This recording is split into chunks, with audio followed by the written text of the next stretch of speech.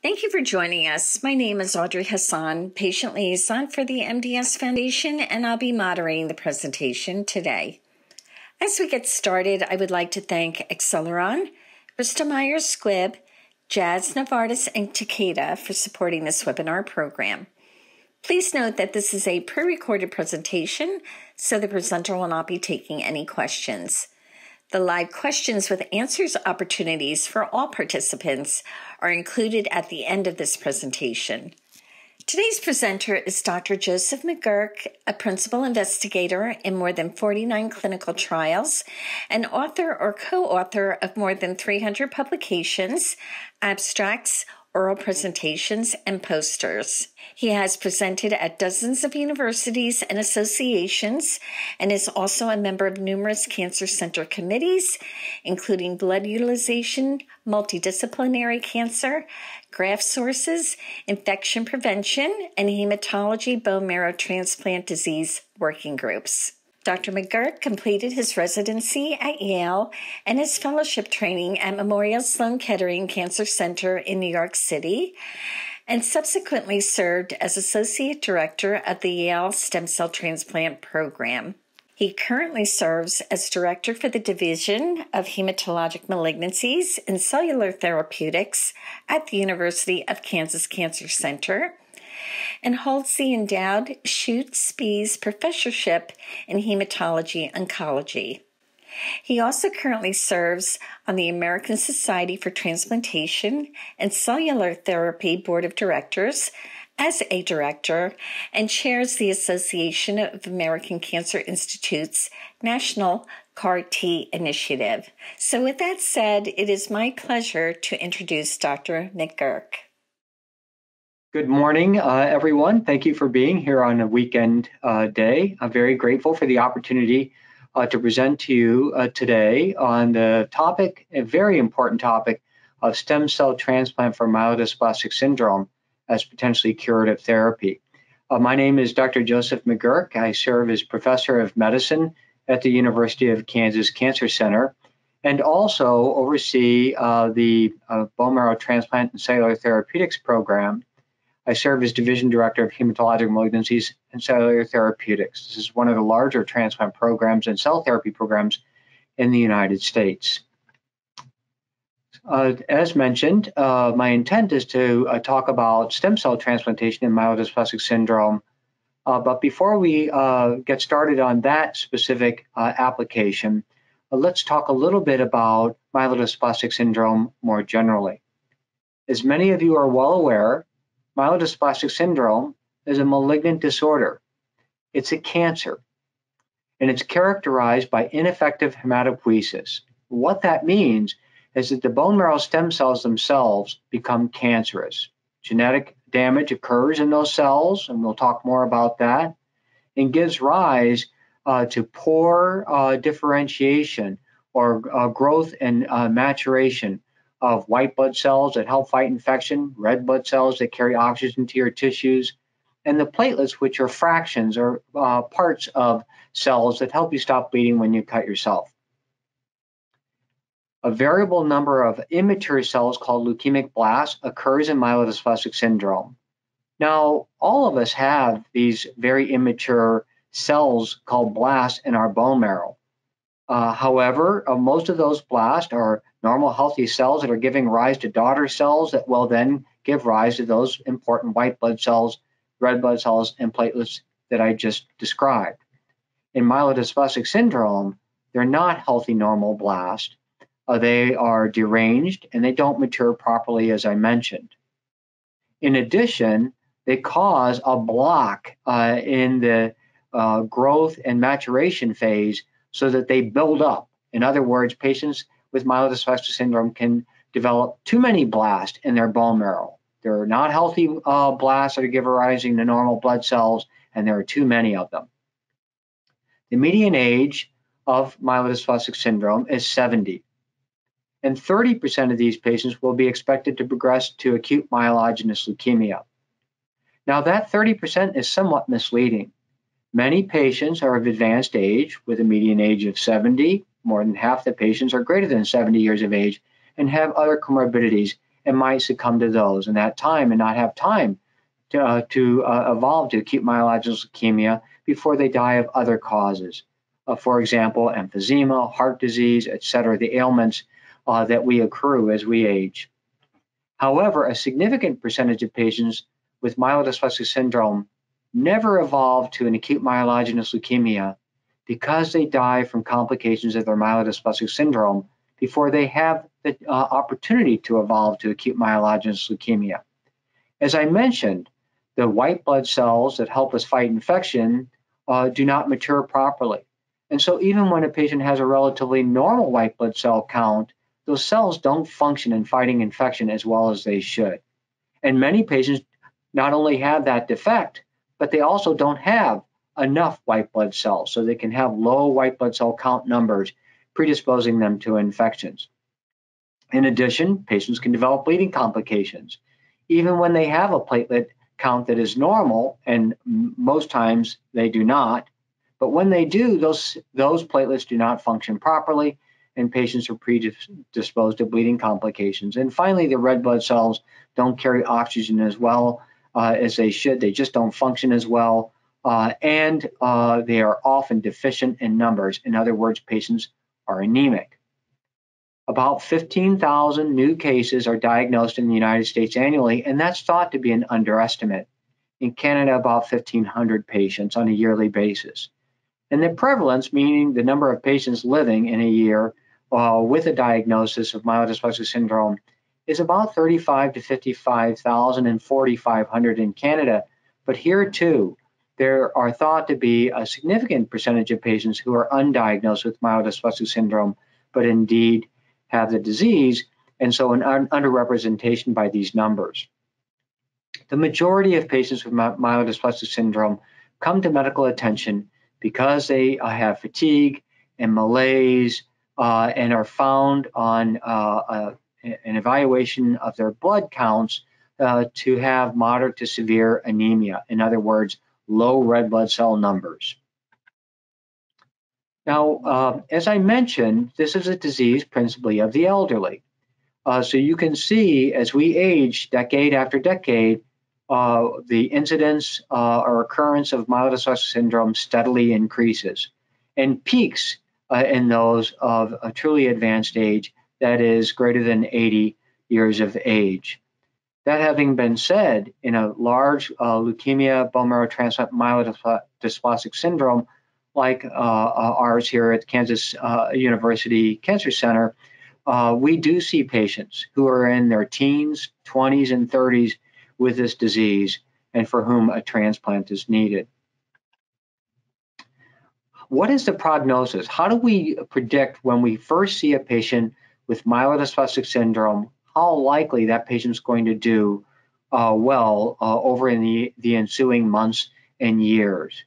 Well, that was first defined by the World Health Organization prognostic scoring system called the WPSS, and that survival is displayed here with patients separated into a number of different risk groups, 6 different risk groups: very low, low, intermediate, and high, very high, and then terminal differentiation into acute myelogenous leukemia that was associated with the myelodysplastic syndrome. As I described, about 30% of patients can be expected to undergo this transformation to acute leukemia. And you can see that despite the advanced age of most patients with this diagnosis, those patients with very low or low risk disease generally do well over the ensuing years, and a substantial percentage of those patients can be expected to be surviving beyond 10 years. The intermediate risk group don't do quite as well as would be expected, and although surviving for several years, most of those patients will have succumbed to their disease by 5 years after a diagnosis of intermediate or high-risk disease. And those patients with very high-risk disease, and we'll talk more about what that means specifically, and certainly those patients who transform into acute leukemia have very short survival times, numbered in months more than years, and the overwhelming majority of those patients, particularly with secondary acute leukemia, but also true for those with very high-risk disease, will succumb to their disease within the first year. Now, as I mentioned when we first talked about myelodysplastic syndrome in general, all cancers, including myelodysplastic syndrome, are caused by genetic abnormalities. So we all learned in high school and college about chromosomes. Those chromosomes are susceptible to injury. And as a matter of fact, there are a large number of proteins that can be thought as a machinery, basically, that detect abnormalities in the chromosomes when they get damaged by toxins in our environment, radiation exposure from the sun, for example. We all accrue as we age damage to our chromosomes. And if that damage couldn't be repaired, none of us would make it to advanced age. We would die from cancers or other disorders caused by damaged chromosomes. And so there is this machinery that repairs these. And part of the reason patients develop myelodysplastic syndrome is because that machinery breaks down. It doesn't detect the damage that has been incurred by the chromosomes, or it detects it but doesn't repair it properly, etc. All cancers are caused by genetic abnormalities, damaged chromosomes, damaged genes, without exception. No cancer is an exception to this rule. And those genetic abnormalities can be quite numerous in cancers, particularly solid tumors like colon cancer, breast cancer, lung cancer. But they also occur in myelodysplastic syndrome. And there's a spectrum of genetic abnormalities that can occur that are actually quite specific for myelodysplastic syndrome. That spectrum of genetic abnormalities can also be classified into groups that have very good genetic abnormalities, to those who have good genetic abnormalities and are likely to do well if we just look at the genetic abnormalities, an intermediate group, and then the most worrisome groups being represented by those with particularly bad genetic abnormalities or severely bad genetic abnormalities. And it's not just one genetic abnormality that occurs in these patients. Oftentimes, it can be the accrual of multiple genetic abnormalities called complex cytogenetic abnormalities, and those patients do particularly poorly in the long term. And so, but this information can be used to have a thoughtful conversation with your patient about their prognosis, their survival times, and their likelihood of responding to a therapy that you're going to discuss with them, including stem cell transplantation, but other therapies as well.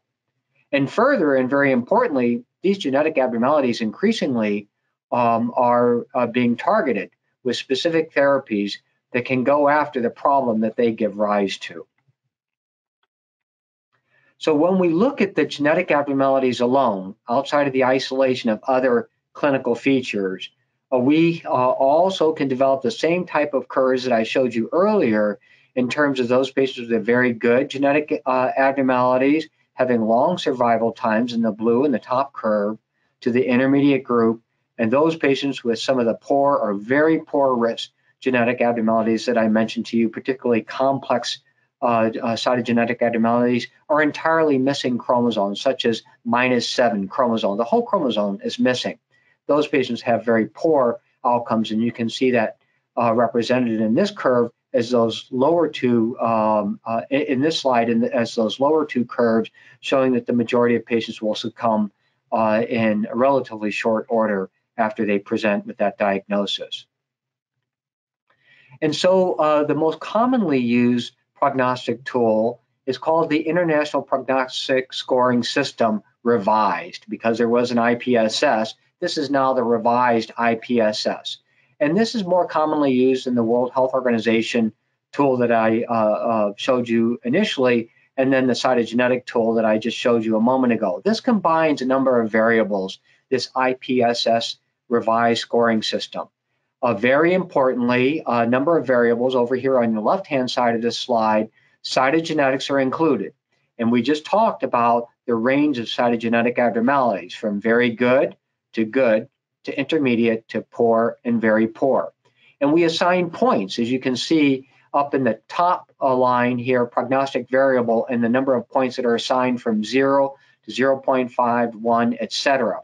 The more points a patient accrues, the worse prognosis is for that patient.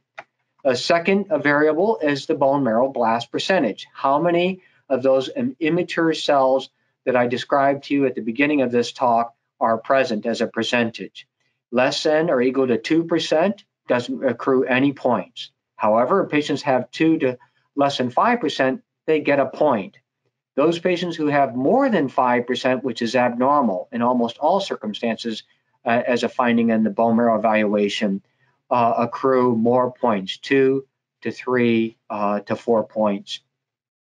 The hemoglobin, which is a measure of the number of red blood cells, an indirect measure of the number of red blood cells. So if the hemoglobin is greater than 10, no points are accrued, female or male. In contrast, if the patient is clearly anemic, in that 8 to less than 10 range, they accrue a point, and the more anemic they are, the more points that they will accrue, to a maximum of 1.5. The platelet count, those fragments of cells that help us stop bleeding when we cut ourselves, that number also is important in this prognostic index. Patients who have platelet counts greater than 100,000, which is not normal, greater than 150,000 is normal. But if it's greater than or equal to 100,000, they accrue no points. But as they become more thrombocytopenic or have a low platelet count, they start accruing points to this prognostic scoring system. And finally, this ANC means absolute neutrophil count. So when we do a complete blood count, we see the white blood cell count, and we'll get a number out of that. Most commonly, on average, say 5, a number of 5.0. And that 5.0 white blood cell count is made of different parts and pieces. Lymphocytes are in there, B cells are in there, T cells are in there, natural killer cells in the lymphocyte compartment. Other white blood cells are in there, neutrophils, macrophages, monocytes, a variety, eosinophils, basophils. What we're most interested in this prognostic scoring system is a specific type of white blood cell called the neutrophil count. And that helps fight bacterial and fungal infections, for example. When that is greater than 0.8 or 800 out of the 5,000 white blood cells we're looking at, then no point is accrued. But if it's less than 0.8, a half a point is assigned to that. So all of these numbers are then brought together to provide our patient with a prognostic score. As a matter of fact, you can go online. Anyone who's attending this talk today, anyone, can go online and Google the IPSS-R calculator, and it will allow you to put those variables in. As you can see, the hemoglobin level, the absolute neutrophil count, the platelet count, the blast percentage, and then the cytogenetic or genetic damage we talked about, score. And then this will calculate what the patient's score is, and then what the patient predicted survival is. It can be modified by the entry of the patient's age as well for the survival estimate. So a very useful tool that many clinicians use on a daily basis in managing their patients. And this is a graphic representation of what the outcomes are for patients with these assigned scores based on the accrual of the points for the variables that I showed you earlier, the International Prognostic Scoring System revised. And you can see patients who have very few points, 0, 0.5, 1, are in this very low and low risk group. And those patients have the ability to do well for years. Not all of them will. Some will surprise us in 6 months their disease is advancing. Some will do better than average. But if we put them all into a group, this is what their survival looks like. And that allows us to have a thoughtful conversation with the patient about our therapeutic options and their prognosis and likelihood of doing well long term. There's an intermediate risk group, and then there are those patients with high or very high scores on this prognostic scoring system who will do very poorly in relatively short order and have survivals, for example, median survivals of 6 months. So this is a very important and useful tool in talking to our patients. But the field has been moving well beyond just the variables in the prognostic scoring systems that I've shown you so far. When I showed you those cytogenetic abnormalities, those were pieces, whole pieces of chromosomes with hundreds of genes on that piece. So missing a whole chromosome 7, many genes are on that chromosome. Or having multiple sided genetic abnormalities, broken chromosomes rearranged, for example, or entirely missing, as I mentioned, or a 5q minus syndrome, which is a unique syndrome, parts and pieces. But if we look more closely at those broken and deranged chromosomes, we can identify very specifically with high resolution what the specific genes, and we have thousands of genes on our chromosomes, but what are the specific genes that are the culprits in giving rise to this blood cancer, this myelodysplastic syndrome? What's driving the development of myelodysplastic syndrome, and not just driving it, but what's furthering it? Because these cells in myelodysplastic syndrome are not stable. They are genetically unstable. And so while the original cancer cell in a bone marrow stem cell may have 1 or 2 genetic abnormalities, the daughter cells can have 4 or 5 or 6. And so they accrue more genetic abnormalities. And these genetic abnormalities have been defined with high resolution studies in the last decade. It's quite remarkable. And we can split them up into different groups of what they do. What is their function in the nucleus, in the chromosome? As I mentioned to all of you, the chromosomes and the genes specifically get damaged by toxins in our environment, radiation, or some have a genetic susceptibility to accruing this damage. And there's a whole machinery. So when we learned about the double helix in chromosomes in high school and college, we saw that double helix unfolding. But that's just part of the story. That's just the core of the whole process. There's a cloud of proteins and all this machinery that surrounds and encases those chromosomes and constantly are regulating the expression of genes and are fixing the damaged genes when they occur and tending to this. So it's really a remarkable world. It's kind of the awe-inspiring feeling you get when you're out in the Rocky Mountains looking up at the sky in the winter months and you see the arm of the Milky Way sweeping across the sky and you think, what in the world is going on? And we see that same awe-inspiring effect when we look at these genes and these chromosomes and how this machinery regulates them. Well, the machinery can get broken, or the genetic abnormalities can give rise to broken parts and pieces of the machine that are supposed to tend to the chromosomes and keep all the genes in the chromosomes in good order and active when they're supposed to be and inactive when they're not supposed to be. Things can go wrong. And they're classified here, you can see, as, and I don't expect you to understand the specifics of this, as RNA splicing, DNA methylation that regulates whether the gene is expressed or not, histone modification, which also impacts regulation, DNA transcription, so turning those genes into messenger RNAs and then into proteins to go and carry out some job in or outside of the cell. Signal transduction, how do cells talk to each other? How do cells internally regulate themselves? A group of those types of genes, and then chromatid cohesion. All of these are critically important, and all of these are predictive in how likely our patients are going to do well or not do so well with the therapies that we have to offer them today. And so now we're going to shift over, knowing that we have enough data to tell us prognostically how likely a patient's going to do well over the months and years to come.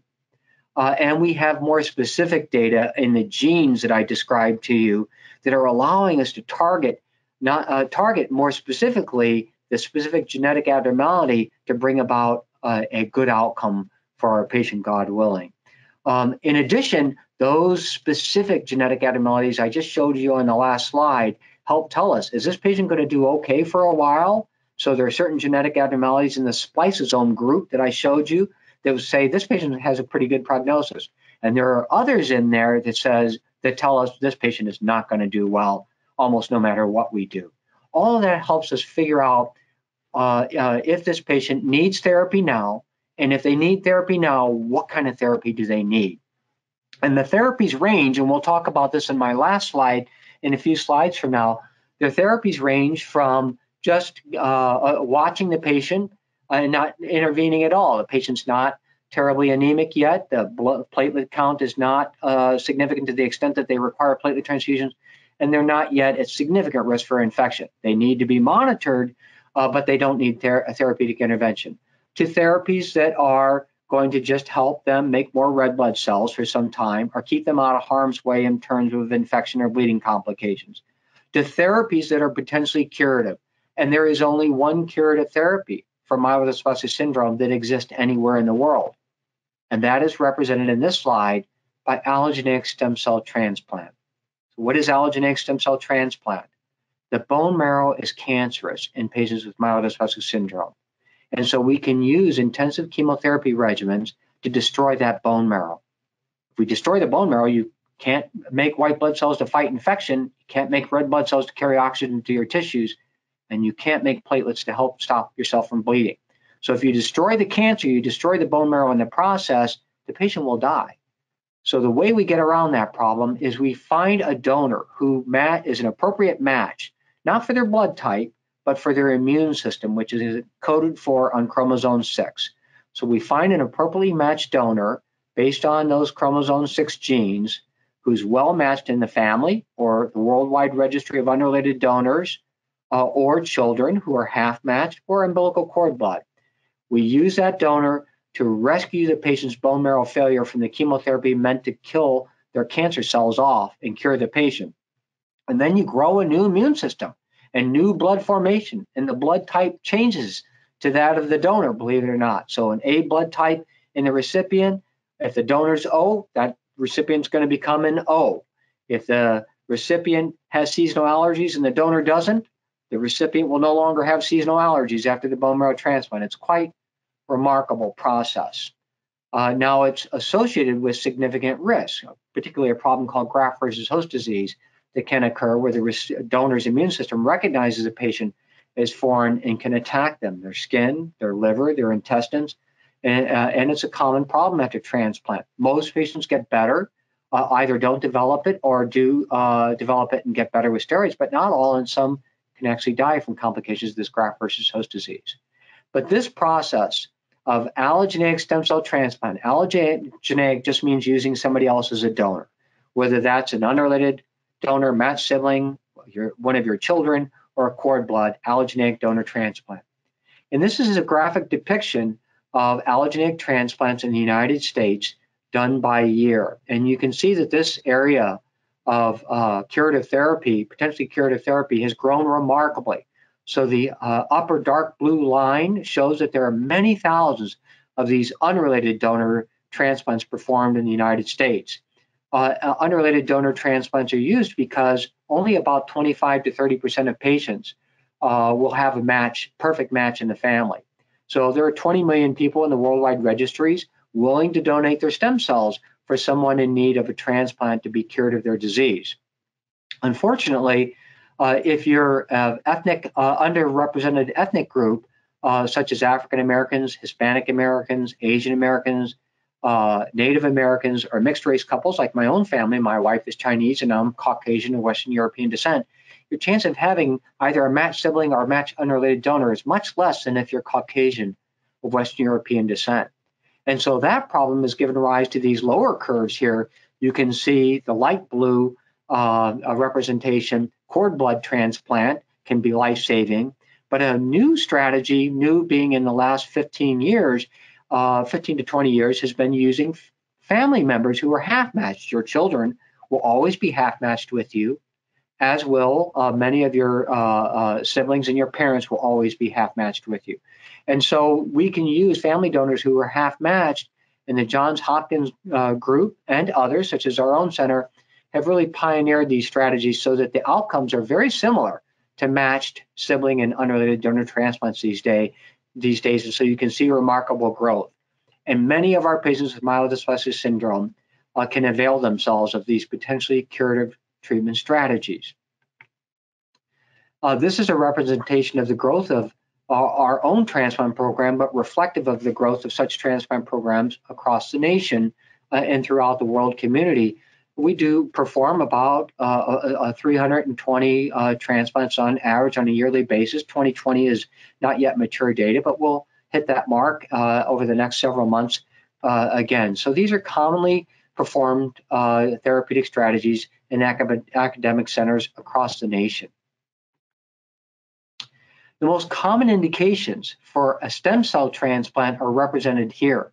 And in the green bars, you can see autologous transplant using your own stem cells. Well, we don't use that for myelodysplastic syndrome. No, rather in blue, you can see the reasons we use someone else, an allogeneic donor, for stem cell transplantation. And the number one reason we do those allogeneic transplants is for acute myelogenous leukemia. Number two indication in the United States is myelodysplastic syndrome. And there are a couple thousand of those transplants performed on a yearly basis. What's the survival? What's the likelihood that we can cure the patients? Well, these days, we take patients with intermediate and high-risk disease to stem cell transplant.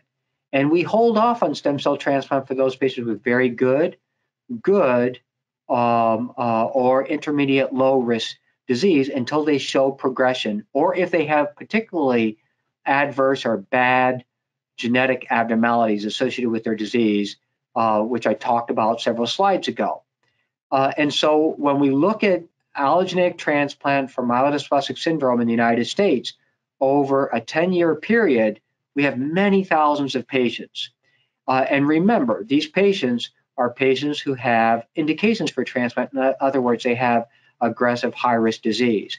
And in those patients, you can see that about 45 to 50% of patients are cured. Here with a matched sibling donor on the left-hand panel, if the patients come to us early, we transplant them early when their disease is just advancing, and this is an important point, their survival is better than if they come to us and they haven't been followed closely, and now they have very advanced disease, they're turning into an acute leukemia, they've had recurrent infections, we're in trouble, they're not going to do as well. In the right-hand panel are data on over 5,000 patients over that 10-year period with myelodysplastic syndrome. Again, a significant difference if they come to us early, not too early when they have a low-risk disease and are not even requiring transfusions yet, but not too late when they're evolving to acute leukemia. They come to us early as we're seeing the disease become somewhat more aggressive. We're ready to move to transplant.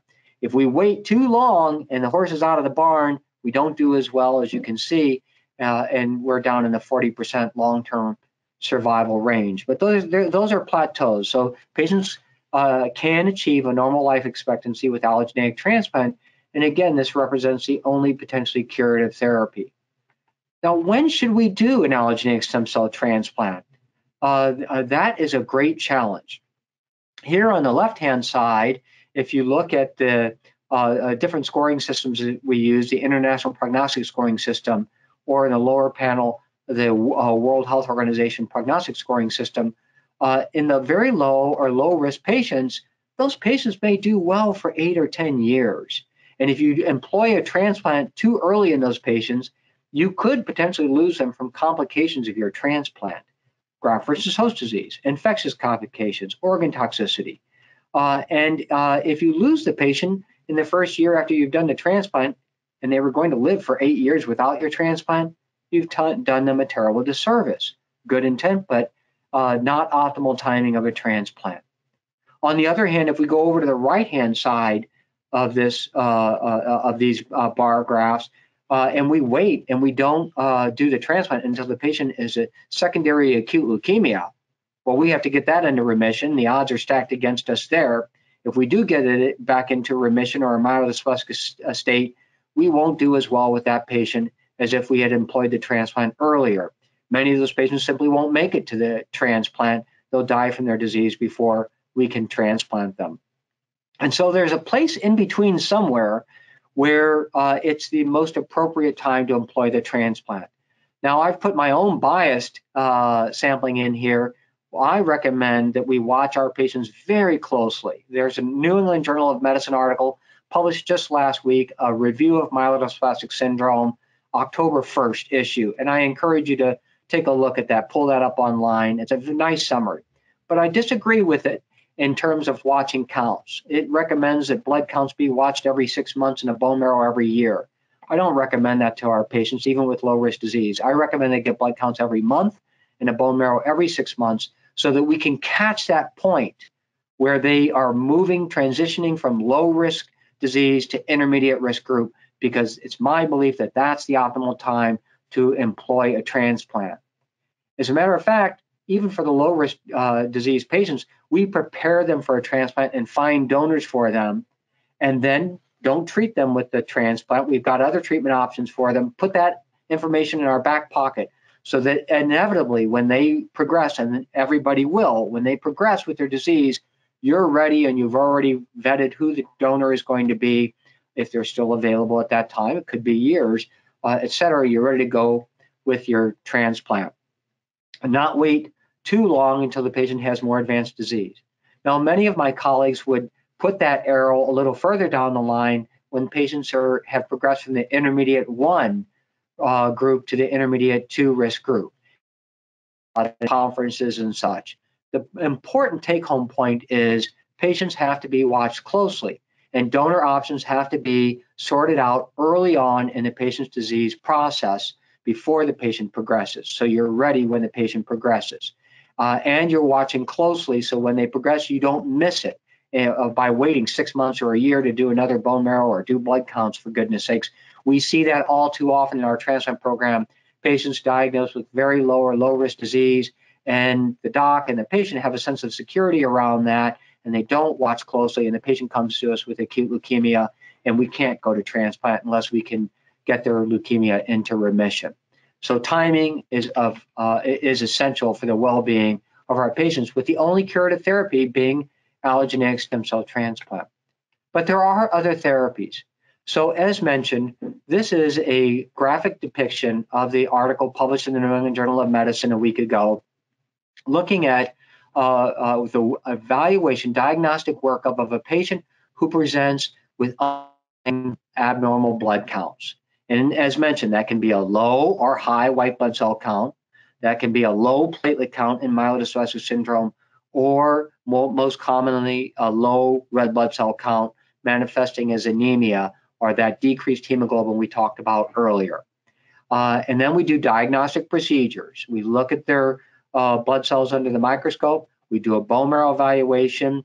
We look at the percentage of immature cells in that bone marrow. We look at the genetic abnormalities, and we do what's called next generation sequencing and look at those specific gene abnormalities that I described to you earlier. There will be some patients who have cytopenias of unknown significance that are clonal. What does that mean? Well, you can have anemia and look at the red blood cells that lead up, the cells that lead up to red blood cell production, and see that those cells they're just not growing up and maturing properly because there's not enough iron, for example. On the other hand, we can look at them and say there's a genetic abnormality in this cell. That's clonal. That means that cell has a genetic abnormality, and that cell is behaving like a low-grade, low-level cancer and warrants follow-up. But you just watch those patients because they don't have what is required to define them as myelodysplastic syndrome, and that is having these unique genetic abnormalities I described to you, or having cytogenetic abnormalities, or having one or greater of the cell lines not maturing properly, called dyspoiesis. And the cell lines, remember, are the red blood cell lines, the white blood cell lines, and the platelet cell lines. Once the patient has that diagnosis of myelodysplastic syndrome, then it's critically important to assess those patients for eligibility for allogeneic transplant. And if you look at a lot of articles or open a textbook, it'll say transplant is applicable only to a minority of patients because older patients have multiple comorbidities, or they're greater than 70 years of age. Well, that's unfair because there are 40-year-olds who are very unfit and have comorbidities because they haven't taken care of themselves and they drank and smoked, etc. And there are 75-year-olds who are running marathons still. So that 75-year-old may do better with transplant than that 40-year-old who smokes and drinks and has done illicit drugs and such and is in worse shape than that 75-year-old who's running all the time. So we really look at physiologic fitness rather than an isolated or arbitrary age of a patient for undergoing stem cell transplant. So assessment for allogeneic transplant. And if eligible, the patient should proceed to allogeneic stem cell transplant at some time point. Not necessarily when they're first diagnosed if they're in that very low or low risk group. It may not even be requiring therapy for the reasons I described to you in the last slide. On the other hand, not waiting too long and watching them closely so that they don't evolve into acute leukemia and now the horse is out of the barn. And some patients will be ineligible because of multiple medical problems they have or preference. For those patients, they should be considered for clinical trial participation or medical therapy, and there are a range of medical therapies currently available. In the lower risk patients, surveillance and watching their blood counts, providing transfusion support as necessary. Erythropoiesis stimulating agents. These are agents that stimulate red blood cell growth. Lenalidomide, which is an immunomodulatory drug and is used in myelodysplastic syndrome, particularly in a disorder called the isolated deleted 5q. And those patients can have a good response, often lost, that response is lost and the disease progresses after 2 to 3 years in patients. Luspatercept, just recently approved by the Food and Drug Administration in myelodysplastic syndrome in patients with ring sideroblast, decreasing transfusion needs. Immunosuppressive therapy in patients who have, most patients with bone marrow with myelodysplastic syndrome have too many cells, what's called a hypercellular bone marrow. Some, a small percentage, have hypoplastic, or there aren't enough cells in the bone marrow, and a subset of those will respond to drugs that suppress the immune system. Red blood cell transfusions, oftentimes coupled with iron chelation, because when you give somebody a red blood cell transfusion, they don't have a way to get rid of that iron unless they're bleeding. A menstruating woman, of course, would be able to get rid of the iron, but a menopausal woman or a man would not be able to get rid of the iron. And that iron becomes deposited in the liver and other organs, the kidneys and the heart, and can cause organ damage. So iron chelation medications that get rid of that iron while being able to provide red blood cell transfusions safely to our patients. That's the low risk group. And then the higher risk group, hypomethylating agents, too, azacitidine and decitabine. Azacitidine has been shown to improve overall survival in patients, not by years, but rather by months. And only about 50% of patients will respond to that. A small subset, will have a complete response, however. Intensive chemotherapy for those patients who have acute myelogenous leukemia. But I would argue that if they can tolerate intensive chemotherapy, they should have been over on that eligible for allogeneic transplant group consideration in the first place. And then targeted therapies at those genetic abnormalities that are evolving in research stages. And then finally, for some patients, supportive care alone, transfusions, antibiotics when they get an infection, etc. So that is my view on the role of allogeneic stem cell transplant. Again, a potentially curative therapy, but a very complex procedure with associated risk. And so selection, timing, and choosing the right team to perform that transplant, all critically important variables. Thank you so much for your attention. And again, for taking time out of your precious weekends to hear about myelodysplastic syndrome. I'm glad now to answer any questions that you may have. Our first question comes from Phil. He wants to know what your insight is on double cord blood transplant and can it be curative? Yes, double cord blood transplant can be curative. We have recently published the results of double cord blood transplant versus haploidentical mismatched family donor transplant. And I served as one of the co-authors on that manuscript, published recently in the journal Blood, prospective randomized trial of haploidentical versus double umbilical cord blood transplant. And these strategies have increased access for patients to transplant, particularly underrepresented ethnic populations. So, for example, the majority of patients, as mentioned, who are in need of a potentially curative allogeneic transplant will not have a brother or sister who's a perfect match. Only about 25% of patients will. And that's given rise to the worldwide registry of unrelated donors, about 25 million people now willing to donate their stem cells for a patient in need of a potentially curative transplant. But if you're a Caucasian of Western European descent, your chance of having a match in the worldwide registry, about 75%. In contrast, if you're African American, Asian American, Hispanic American, Native American, or mixed race couple, your chance of having a match in the registry is much less. And so being able to use family members who are partially matched, called haploidentical stem cell transplants, your children, as I mentioned earlier, or your parents or a sibling, or using umbilical cord blood transplant has come to the forefront. And we have data in the medical literature that I and others have published that demonstrates that these alternative donor transplant strategies, including double umbilical cord blood transplant, have increased access for patients in need of transplant. Thank you, Dr. McGuirk. Very thorough answer. The next question comes from Peggy. She's concerned about dangerous to lethal black box warnings around some EPS agents, Retacrit. Can these side effects worsen the course of the MDS in that patient, and how do you determine that? She's asked a question that is beyond my knowledge and education base. Was that EPO, did she say? Actually, she typed in EPS, and then she put in parentheses Retacrit, R-E-T-A-C-R-I-T. So I think she's talking about erythropoietin agents. And so I can just comment briefly about erythropoietin-stimulating agents.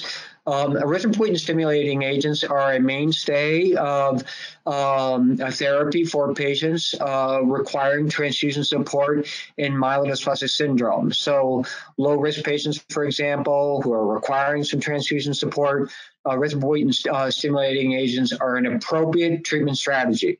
However, there are black box warnings, not with regard to stimulation of the myelodysplastic syndrome per se, but rather if you administer those to patients, particularly those with a hematocrit of 10 or greater, they put them at increased risk for blood clot formation, worse outcomes in general. But I'm a transplant physician, and so I don't actually manage patients with low-risk disease other than to prepare them for a future transplant, and they're managed by their hematologist oncologist who focuses or specializes in myelodysplastic syndrome. So I think it's a better question for more knowledgeable people about the erythropoietin-stimulating agents than I am. Thank you, Dr. McGuirk. Next question is, which is less risky, a double cord transplant or donor transplant? Well, a double cord blood transplant is a donor transplant. And so I think the questioner means to ask is the double umbilical cord blood transplant more risky or not than a sibling, perfect match sibling or unrelated donor? And the answer to that appears to be yes, at least particularly in the first several months. There are some data that have been published, for example, by an investigator at Memorial Sloan Kettering Cancer Center, Julia Barker, that suggests that outcomes in her team's hands are similar to that is seen with unrelated donor transplantation. There are other data that suggest that the outcomes of double umbilical cord blood transplant in terms of the transplant-related morbidity and mortality, risk of dying from complications of the transplant, are greater without double umbilical cord blood transplant compared to a matched sibling donor or matched unrelated donor, and more consistent with a mismatched unrelated donor transplant, which has a higher mortality rate than a perfectly matched unrelated donor transplant. The trial that I mentioned that I co-authored with others that's published in Blood now on double umbilical cord blood transplant versus mismatched family donor transplants, haploidentical transplants, did demonstrate higher risk associated with double umbilical cord blood transplant and a better survival for patients having haploidentical stem cell transplant. We are looking for other strategies with umbilical cord blood transplants, such as expansion of the cord blood stem cells, so we don't have to use 2 cord blood units. Using 2 cord blood units, or so-called double umbilical cord blood transplants, are associated with greater risk or graft versus host disease. And that is a common cause of illness and sometimes death after transplant. And so if we could use a single cord blood, but have enough stem cells, and that's the challenge, because this is coming from a baby and going into an adult, and the number of stem cells is problematic. We participated in a prospective randomized trial, not yet published, of single versus double umbilical cord blood transplant, the single cord blood unit being genetically modified and stimulated to expand, and then administering that to patients. And we await the results of that important study, but we're hopeful that that's going to represent an advance in the field. So as I've mentioned in my presentation, all allogeneic stem cell transplants have challenges associated with them, have the risk of graft versus host disease, infectious complications, organ toxicity from chemotherapy and or radiation therapy. But our preference in the United States currently is a matched sibling donor is their first choice if available and fit. Matched unrelated donor is our second line choice. And then alternative donor, haploidentical versus unrelated donor or umbilical cord blood transplant.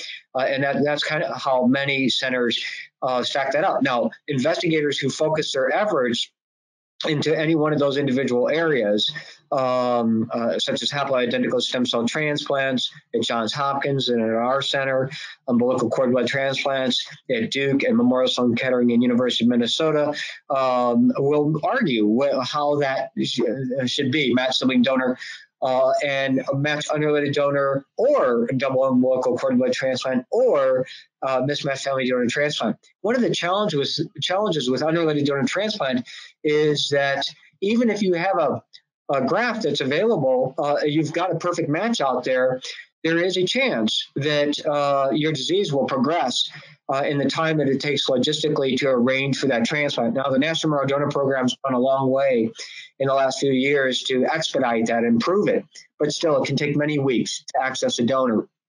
And during that time, patients are at risk for relapse. And so a significant minority of patients who have a match in the unrelated donor registry will die from their disease before they ever get to the transplant.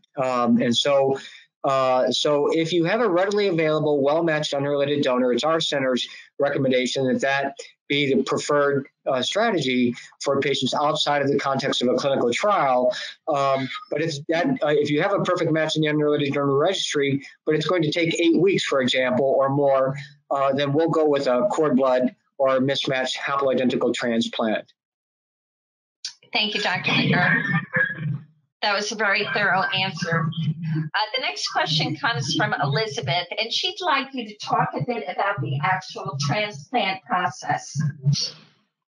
The transplant process is dependent on the type of transplant being performed, the age of the patient, and the disease for which you're transplanting them. Now, in the context of myelodysplastic syndrome, we try to use, we don't use, we do use radiation in somewhat are called non-myeloablative or reduced intensity conditioning regimens, for example, for mismatched family donor transplants, but not full intensive radiation chemotherapy, which we use for some acute leukemias, acute lymphoblastic leukemia, for example.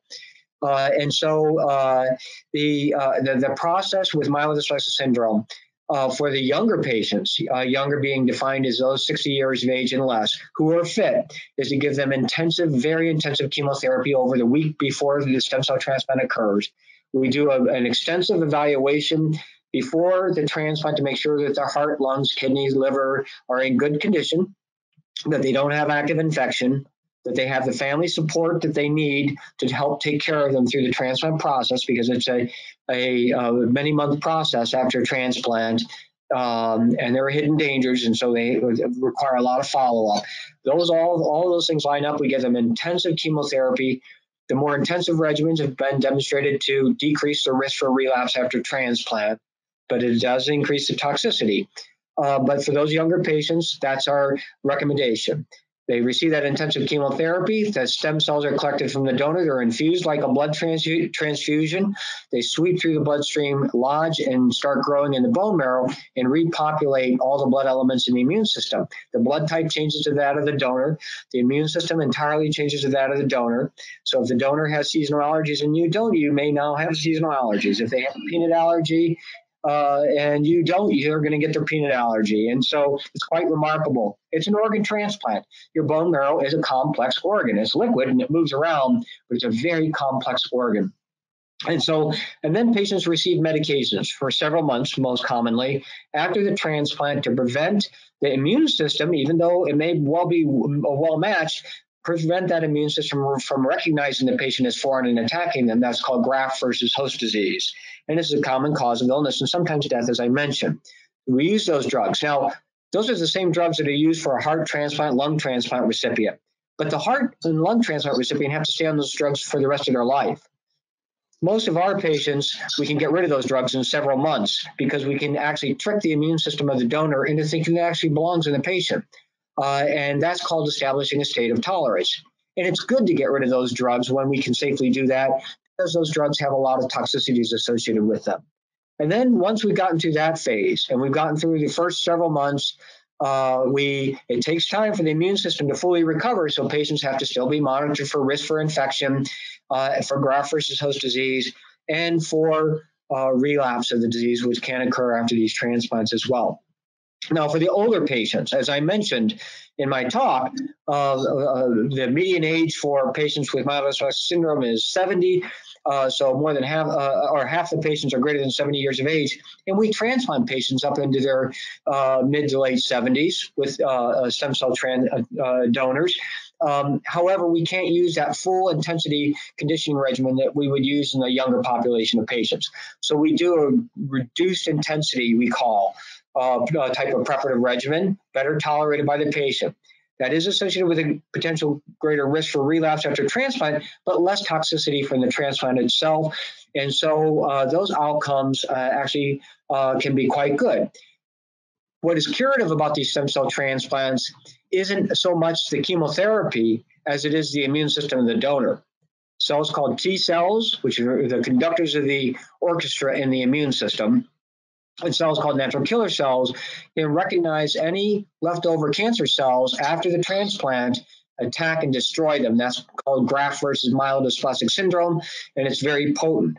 So we want to get off those immunosuppressive drugs that I mentioned, also to unleash the donor T cells and natural killer cells so they can do their work in getting rid of any bad guys that the chemotherapy didn't get rid of.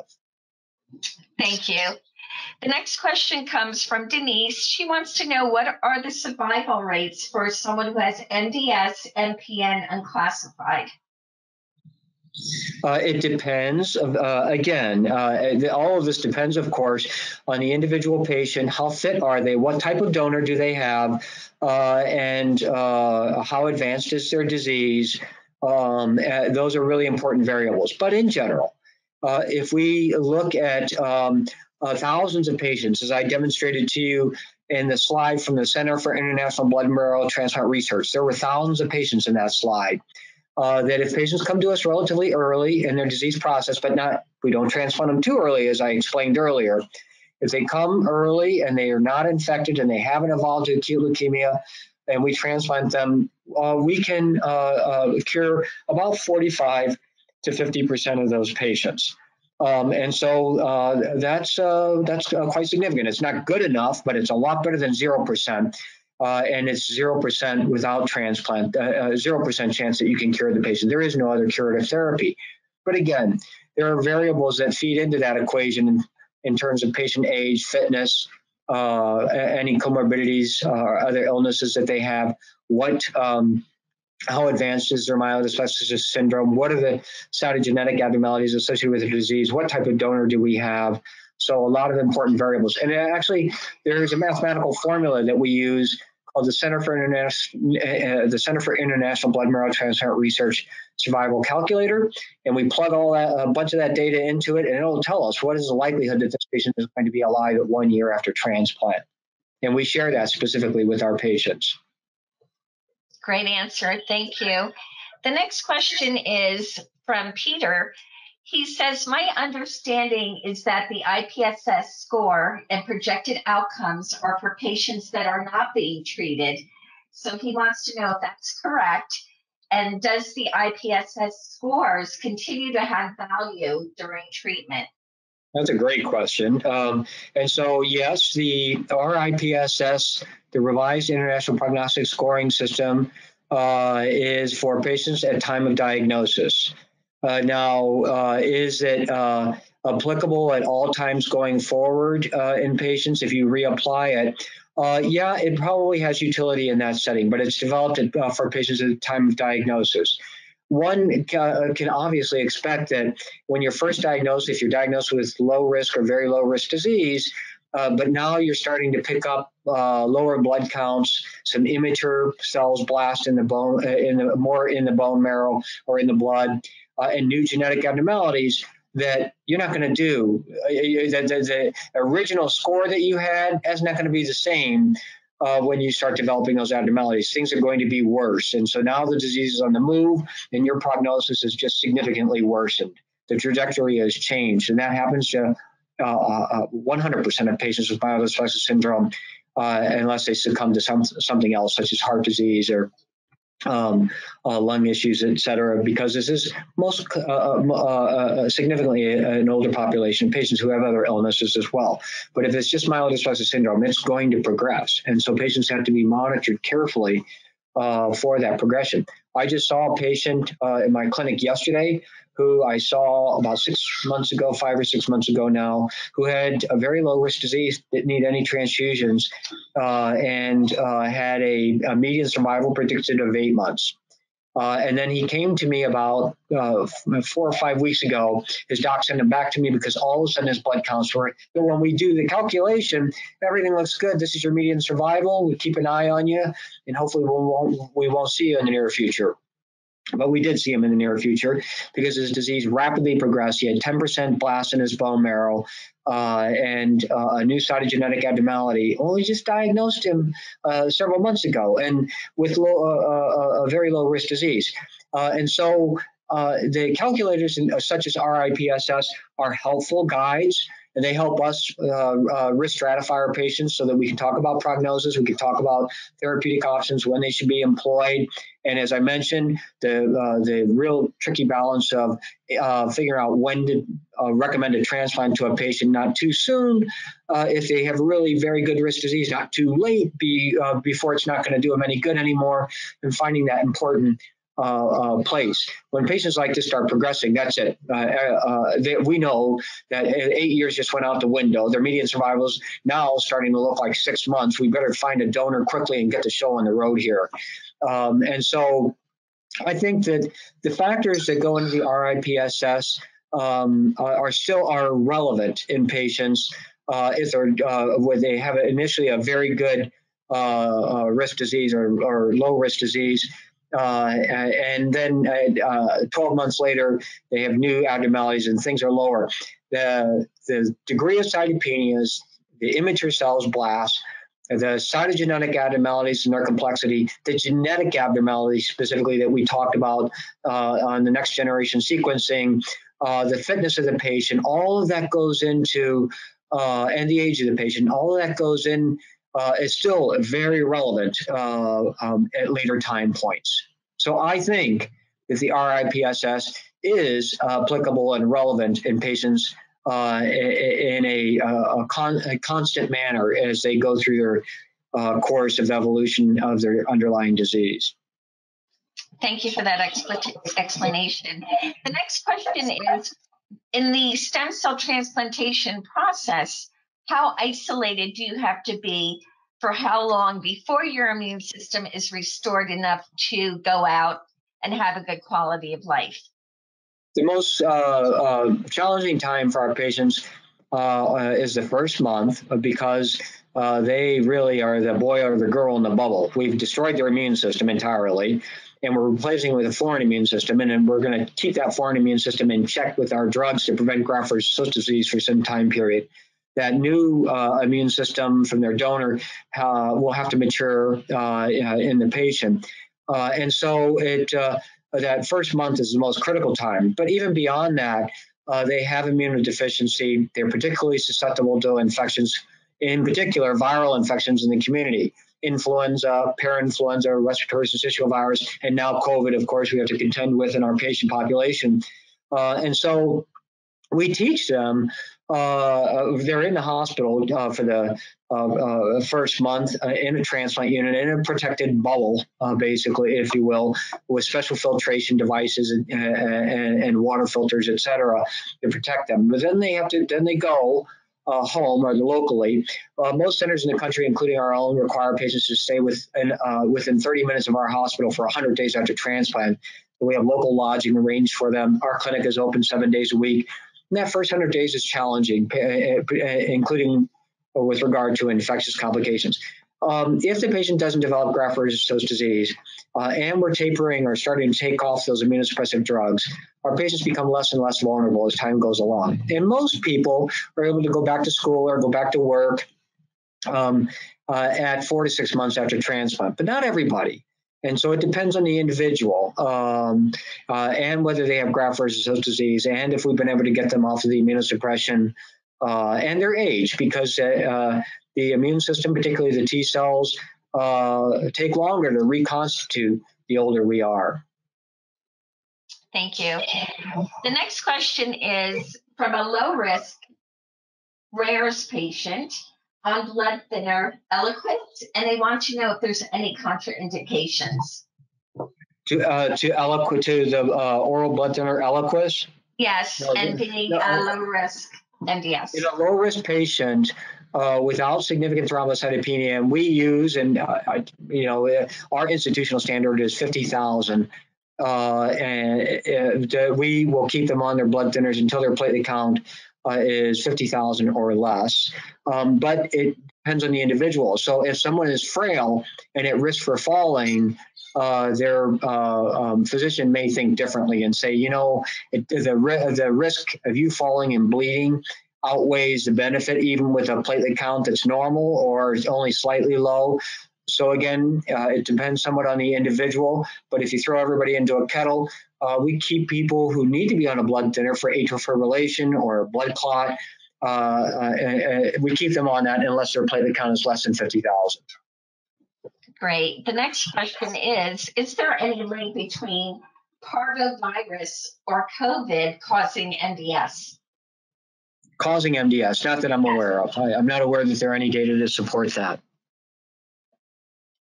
The next question is from Maureen. She's been told that her chances of a good outcome from stem cell transplant is 20% only. That means 100% curative with good quality of life. In 80% of cases, you will have curative with good quality of life. In 80% of cases, you will have complications that affect your quality of life significantly. And do you agree?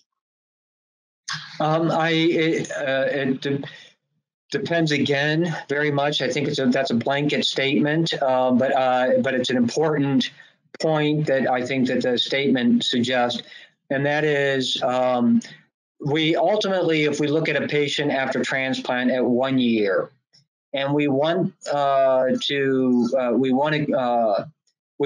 patient needs to be alive at 1 year, and nothing matters if they're not alive. So the important questions are, what's the chance of being alive at 1 year after transplant? The CIBMTR calculator allows us to get a ballpark figure on that. Now, being alive at 1 year and being alive at 1 year without myelodysplastic syndrome are two potentially different things. You can be alive at 1 year without myelodysplastic syndrome, and that's what we're trying to achieve. But you can also be alive at 1 year and still surviving with myelodysplastic syndrome that relapsed after the transplant.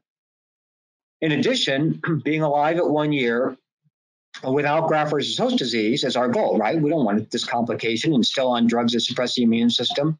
So we really want three things. We want to be alive at 1 year. 1 year is a marker. That doesn't mean that's how long you're going to survive. That's a marker that you're going to do well long-term. So you're alive at 1 year. That's good. You're alive at 1 year without myelodysplastic syndrome. That's better. You're alive at 1 year without myelodysplastic syndrome and without graft-versus-host disease. That's even better. What's the chance of that outcome in general? About 33%. It's not in the 20s, it's about 33%. But again, we have to be careful because it depends on the individual patient. Thank you. And a lot of transplant variables, like the type of donor, age of patient, comorbidities, et cetera. Thank you, Dr. McGuirk. Can you comment on the role of low-intensity mini allo stem cell transplant in MDS patients? Well, that's what I was describing earlier, reduced intensity conditioning regimens for the older population of patients with myelodysplastic syndrome. So those in general, greater than 60 years of age, will use in our center, as will many of our colleagues throughout the country, a reduced intensity or non-myeloablative, which means that the bone marrow would recover after that chemotherapy exposure. We use more reduced intensity conditioning or non-myeloablative regimens in our MDS patients than we do the full court press and maximally intensive chemotherapy regimens, just because this is a disease of the older population in general. But I have 18-year-olds that we are taking care of with myelodysplastic syndrome and who require transplants. You saw that that's very rare, but all we see are rare diseases. And so we have patients in their late teens, 20s, 30s, 40s, 50s, all the way up. We use fully ablative therapy in those patients, but we do use the reduced intensity or non-myeloablative regimens in the older patients. Thank you. The next question is, what do you feel the effects of stress is on the progression of MDS? Well, I don't know for sure, except that in general, stress is not a good thing. I think that when you're stressed, you release a myriad number of molecules and steroids, internal steroids produced by the adrenal glands that have downstream effects.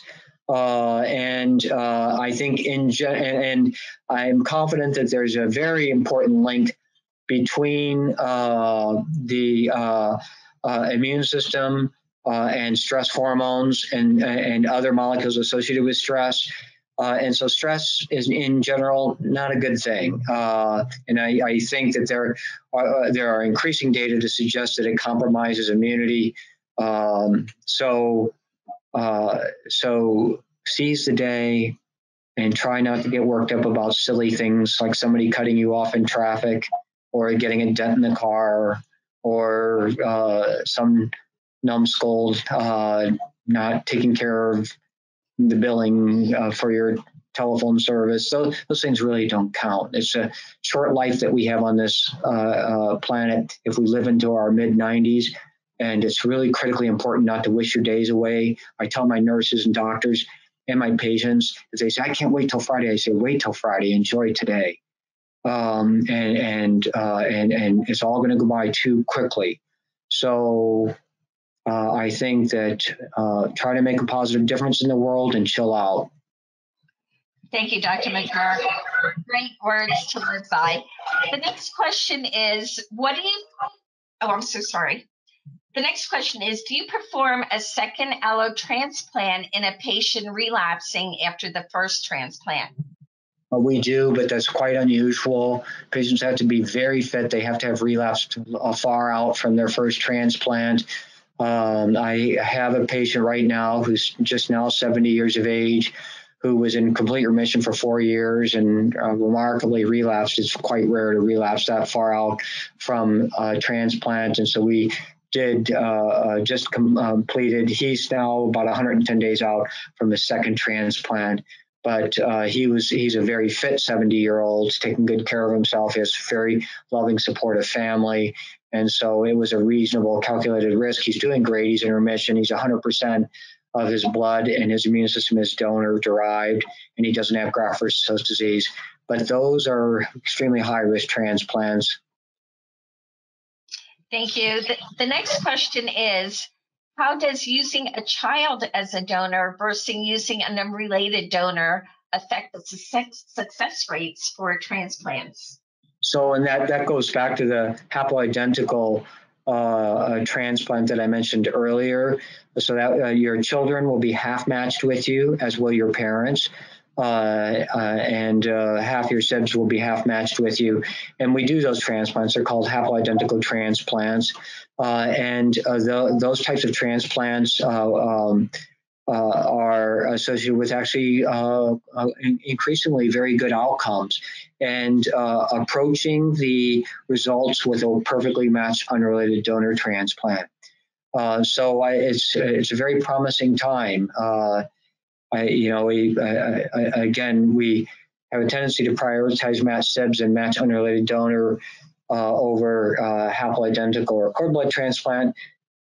But haploidentical transplant in our center and the Hopkins group, for example, the results are very comparable to the results that we're seeing with well-matched unrelated donors as well. So it's a very viable option. Thank you. The next question is from Peggy. She wants to know if you can use the umbilical cord transplant from a pregnant daughter. You can. Yes, you can. Now there are companies that will. There are two things. One, there are cord blood banks registries where cord bloods are donated to the registry and available to us, so that we can get our. This thing is sending me some messages. So that we can get a cord blood in a timely manner for a patient who's in need of a transplant. Now, with regard to a grandchild and collecting their umbilical cord, it really depends on matching, because if the daughter only has half of a parent's genes that code for the immune system, the other half's from the other parent. And so if the child that the daughter is pregnant with, has the half that came from the father, but it's the mother in need of a transplant, and then that daughter marries somebody who doesn't have any match with anybody in the family, that umbilical cord blood is not going to be an appropriate stem cell source for the grandmother. So it depends. It's possible, yes, it could be utilized, but it depends on the inheritance pattern. Thank you. The next question is from Kim. She was diagnosed with low-risk MDS rares, and she has had no transfusions, but her ferritin is at 756, and she wants to know why her ferritin is that high. I think that's a really important question, and for her primary hematologist oncologist, there are a number of reasons why the ferritin can be elevated. Ferritin is what's called an acute phase reactant, so it is a reflection of iron stores, but it's also in any inflammatory state. So people with autoimmune disorders, people with active infections, a whole myriad, long list of medical problems can cause the ferritin to be elevated. And so I think that requires a differential diagnosis and evaluation by her primary care doctor. Thank you. And as a follow-up, she wanted to know if she should have another bone marrow biopsy done. The last one was 3 years ago. So I referenced to you all in my talk the article published in the New England Journal of Medicine a week and a half ago now on myelodysplastic syndrome. It's a wonderful review, there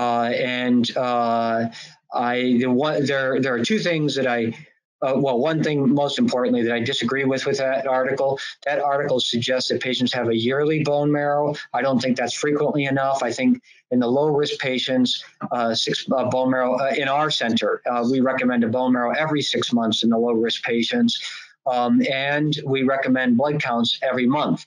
The New England Journal of Medicine article is a little bit more liberal on spreading that out. I don't like that. I don't trust it. And the reason, all of the article is beautifully written and it's very informative, but I don't agree with that. I think that's too loosey-goosey. Patients with low-risk disease will absolutely progress. And you don't want to miss that progression. You wait 6 months to check another blood count, and the patient at 3 months before you have that 6-month appointment, shows up in the emergency room with a nosebleed that won't stop and a hemoglobin of 7, and everything has gone haywire and you missed the window. So this is really particularly important for people who would be eligible potentially for a transplant. So our center's recommendation is a blood count every month and a bone marrow evaluation every 6 months. Thank you. Great advice. The next question is, can you talk a little bit more about what a mini transplant is? What a mini transplant is? Yes. That's another term, that's a lay terminology for what we were discussing earlier with non-myeloablative or reduced intensity conditioning regimens. The same thing. It's just a different nomenclature by the lay public. Thank you. The next question has to do with genetic mutations. This patient has an I'll say it over again, NF1 and ARID18. And she is transfusion dependent, and she wants to know if this is a rare genetic mutation. It is. I don't know about the second mutation and its relevance. There are many mutations that we see that we don't quite fully understand yet. I grouped the mutations in my next generation sequencing slide. If you look back at that into different components of the machinery around the chromosomes and the gene expression that machinery, and in the New England Journal of Medicine article, rather than address her specific genetic abnormalities that she just that has been described, I would reference that article for the most relevant, important genetic abnormalities that have been defined in myelodysplastic syndrome. So I take a look at that. Thank you, Dr. McGuirk. That's all the time that we have for questions. I want to thank you so much, Dr. McGuirk, for your wonderful presentation and your time. Thank you. That's all the time that we have for questions. For those of you who still have questions, please feel free to reach out to me at ahassan@mds-foundation.org. If you missed out or would like to revisit this webinar, be on the lookout for an email that will provide you with the link within 4 to 7 business days. On behalf of the MDS Foundation, thank you for joining us. This concludes today's program.